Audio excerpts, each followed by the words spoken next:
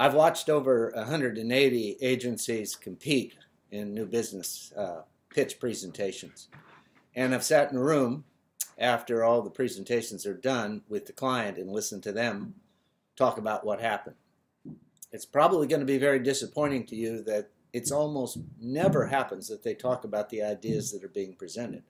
Because to them, the brief is just a drill, a way of creating an excuse to have agencies present so they can make apples to apples comparisons. What they do talk about is the people.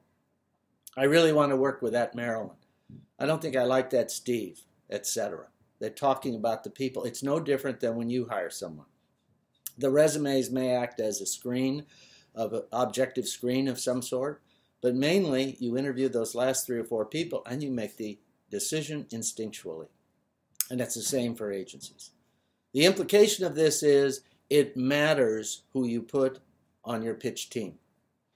You always put the best actors from the agency on the pitch team because that's going to make the difference. Clients have decided they're going to have one blind date and get married. It's stupid, but that's what they do. So you need to have your best people out there presenting, and they need to be prepared, and they need to rehearse. If you can't rehearse 3 times, don't pitch the account. It's not worth it. Rehearsal is absolutely critical, and only the best actors go on stage.